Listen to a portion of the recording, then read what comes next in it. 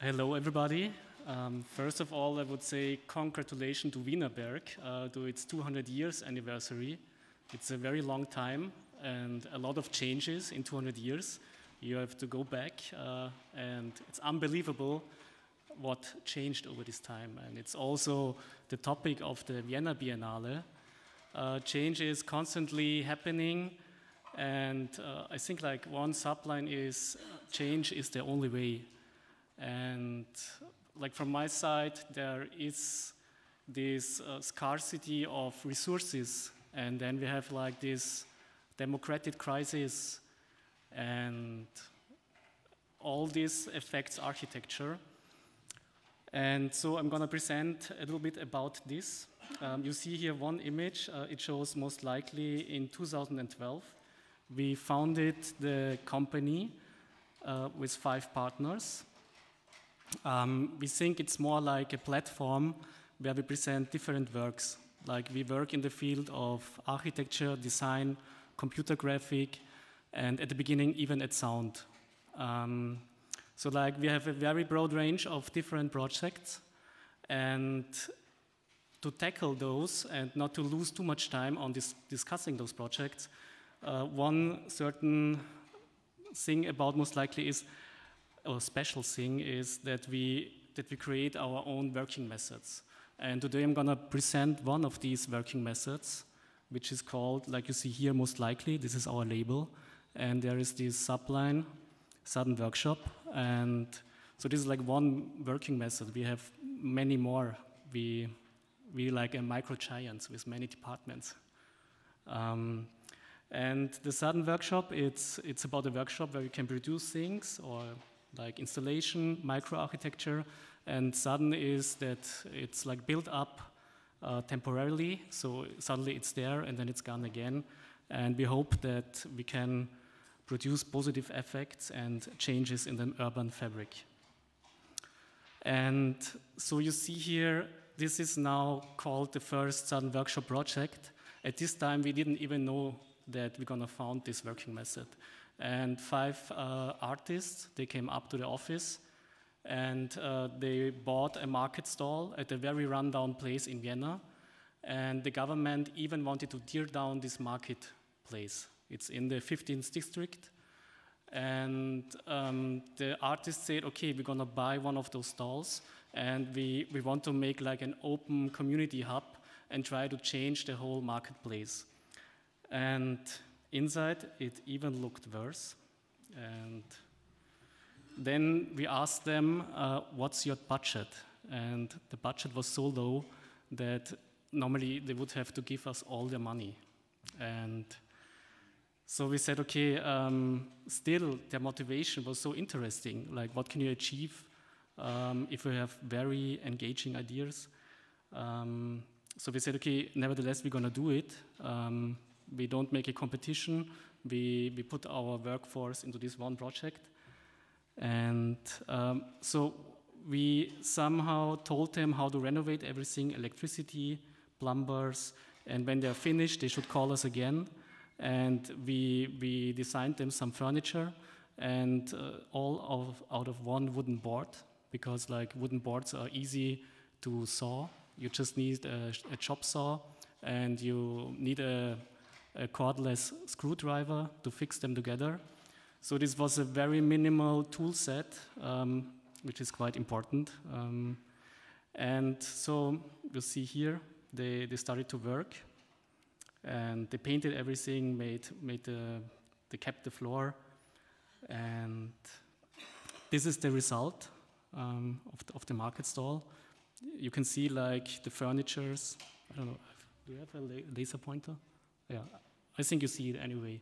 It's just like this one wooden format of, and we built those furnitures, they painted it, and like for me, the result, like the visual result, is not so important. Like it's more like what can be the impact of it, and like this is another perspective.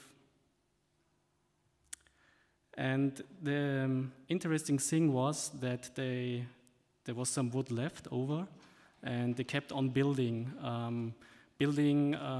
small-scale micro-architecture what the marketplace needed.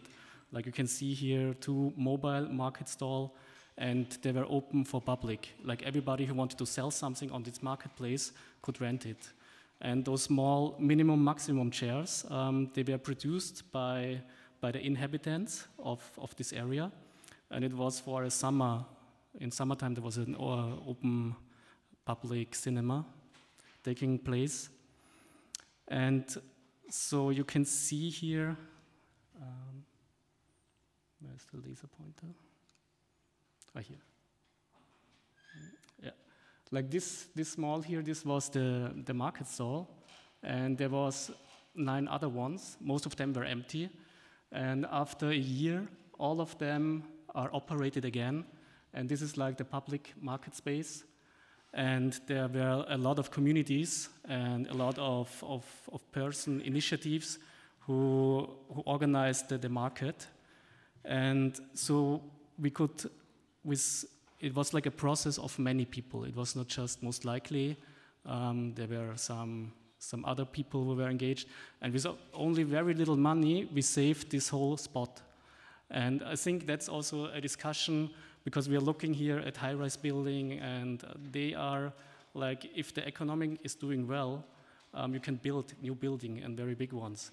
But what's happening like with the outer spaces or neglected spaces? What can you do there? And I don't think that building yourself everything can be the solution. But like to maintain those spaces by the inhabitants, you can bring in a lot of quality, because it's the small grocery store. It's like where you can meet people, and that's why marketplaces are so popular nowadays. And with this experience, we said, okay, we really succeeded in changing a lot of things with a lot of people. And so we want to keep on with this working method. And we said, okay, we're going to build the city. We're going to look at neglected places, empty spaces, and build a new vision of a common space city model. And like, maybe some of you know the Dogma films. They have like certain rules. And we also said, okay, we want to create a basic set of rules, like everybody can understand. They are like, we just use 2 boards formats. Then the tool sets should be minimal. We just use 1 chop saw. So at the end, like the whole workshop can be mobile, and you can go to the places where you really want to work and get in contact with the people. Because at the end, we want the people to build the stuff, to get involved. And also, like, we know that like if you have 10 people, you can build something small. If you have 100 people, you can build something bigger, and so on. So like you really have to get involved a lot of people, and so the things have to be very basic. And then there is the rule number 6, which is very important for our city model. The things we build, they are not privately owned. Like we would never build your private cupboard for your private kitchen. But all the things we build, they have to be in public use, and nobody can possess it. And at the end, what we want to succeed with the Sun Workshop, we want to show the people that they can shape their own city. Because like at the end, it's the engagement of the people as well. And so, and I show now 2 more projects. Like here you can see we had, within 2 years, we had 7 stations of the mobile workshop, of the Sun Workshop. And we accomplished 9 projects. We started very small, like the first one was at Schwendermarkt, and they got bigger and bigger, involved more and more people. So it was a very intense time. And like now these 2 projects I'm gonna show is, this is like a social housing complex. It's the biggest one, and it was built in the interwar time. And I think more than 5,000 people lived there. And it was, at this time, it was revolutionary because they had a lot of communal administered places, like a communal kitchen, they had a cinema, they had a library, they had sport facilities, but all of these facilities are empty. I think they have like 80% of these community facilities are not operated anymore. And so even if the municipality would hand over money to the people, they wouldn't even know what to do. And so in the first step, when you do like a participation, you have to get the ideas of the people. And so that was our idea. You can see like the back ward area. This was like the entrance of the cinema. And we built a 100-meter long kitchen table. And we wanted to build it with the people who lived there, with the inhabitants. And at this time, the Sudden Workshop idea was already a little bit known. And so we promoted it, and we sent more than 5,000 postcards to each flat. And we thought like 100 people will come to the temporary workshop. And at the end, nobody showed up. So it was really, we were standing there alone. Like at this time, we already got supported by the Austrian wood industry. They supported us with material and also a little bit with money. So we could finance all those ideas. And so we involved an initiative which is called Nut and Feder, and asylum seekers can work there, and they helped us to build this idea of the 100-meter long table. But as you can see in this drawing, there you can't sit on the table. So because we said, okay, we don't build the stools, at least they have to build their own stools. And if they don't, then nobody will eat. And so at the beginning, we made like a 14-day festival. We cooperated with Soho in Otterkring. And at the beginning, the 100-meter long kitchen table was completed. And it was the opening. And as nobody could sit on the table, everybody was sitting on the table, under the table, beneath. You couldn't see anything of the installation anymore. And then we started to dismount the red table, the red wood of the table. And with these, you could build the stools and sit down. And what's happening is the 100-meter long table got shorter and shorter. So the people really had to sit close together, and they had to build their own stool. And they started to talk about, and of course they were talking about the empty spaces in this communal housing. And finally they came up with a lot of ideas. They wanted to keep on with the workshop, and also they wanted to start a new community kitchen. And I think that's normally when you think about participation in architecture, you think about a room and about people with endless discussions. And I think there's nothing less sexy than having all those discussions going on without being able to realize your ideas. And so they could, somehow they started, while building those tools, they started to think about it. And it's another level where you can get together and discuss ideas. And so we achieved at the end that there were a lot of ideas what they could do with those empty buildings. And now the next step would be that the municipality would give the money and to refurbish all those spaces. And Vienna has a lot of communal housing complexes which are empty. So it's a huge problem. And here you see, like, this was Bernhard. He wanted to design his own bar table. So like more and more people came into the workshop and built stuff for the outside. And then we moved on, because as I told you, like within 2 years, like we had 7 stations, so we were like 2 months for every project, more or less.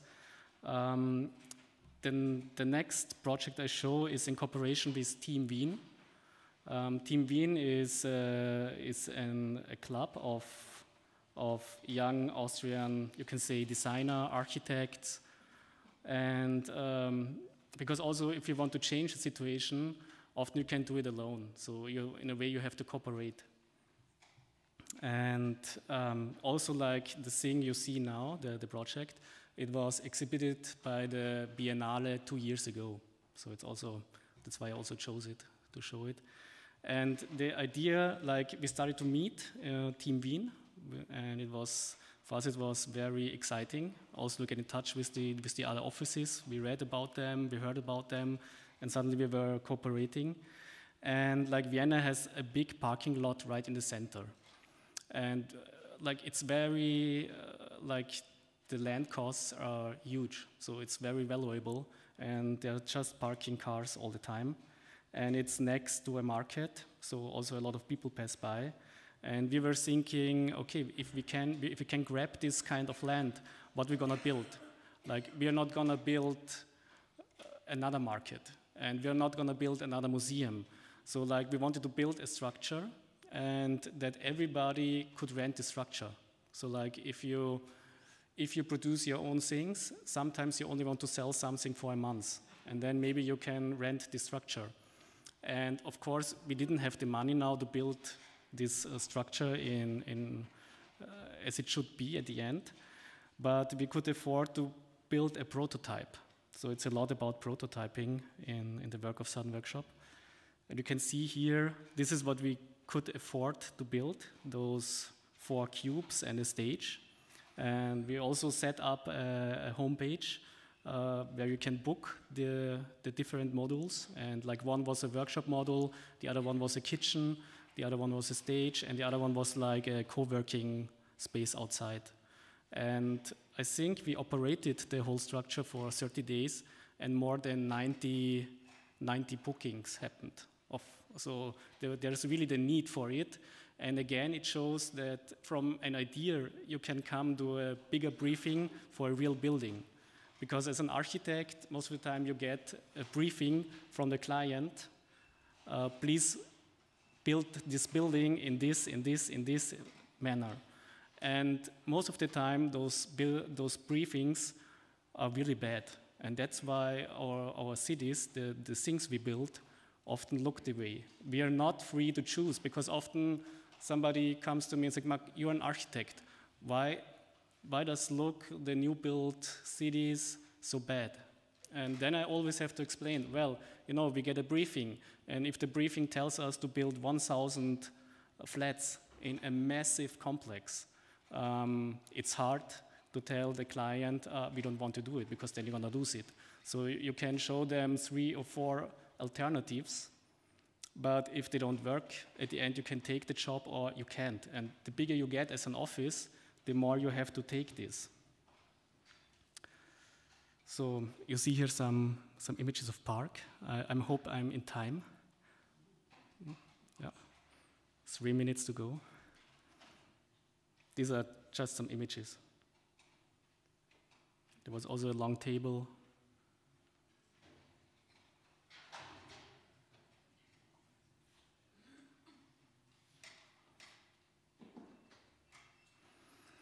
So the question is, what's the bigger picture of this working method? And so like these are all temporary prototypes, as I told. And the first thing is, after those 7 stations, we said, okay, let's analyze and be critical. Because like we don't want to be another Biedermeier just producing nice stuff. We really want to change the city. And at the end, it's not important that we build this building or the change, but that we somehow get into this briefing. And we have seen some good examples today. Oh, that's the wrong. So, like one outcome was the 4 new typologies. And we heard a lot about markets, workshops, also like co-working. And if those buildings, if they are not purely privately operated, but if those buildings are also managed by the community and are more open for your use, suddenly you get a complete different image of what the city can be. Like if you walk in New York, for example, everything feels very exclusive, because like every square meter has to be turned into money. And so it's just rented out. If you go somewhere inside, you have to pay for it. And I think like one of the urgent or most urgent thing next to our resourcing problem is that we keep our cities open. And so those 4 typologies we conceived them, and the interesting thing is, the new thing about them is the way they are operated. Because they are, at the end, it's not the visual thing that's the impact, but it's more the way the people can use it. And so I don't know if this even is architecture, but I think it's the broader role or understanding what architecture can be. And another outtake of this 3-year-long journey was that we wrote our own idea of a city model, which we call like the common space model. And of course, for us, it's a working method which we can use as a participatory tool. And I think that's also, if we now approach a new job, we can somehow look at all the know-how we received and worked on to really design a process. So suddenly architecture, it's not just the finished building, but you also design the whole process. And that's when it can get very interesting for architects as well. So yes, there would be many more to say. I hope I could give a small glimpse of what we are doing and what the Southern Workshop is and how participatory processes can work. And hopefully we'll also see one of those open typologies realized. And thank you.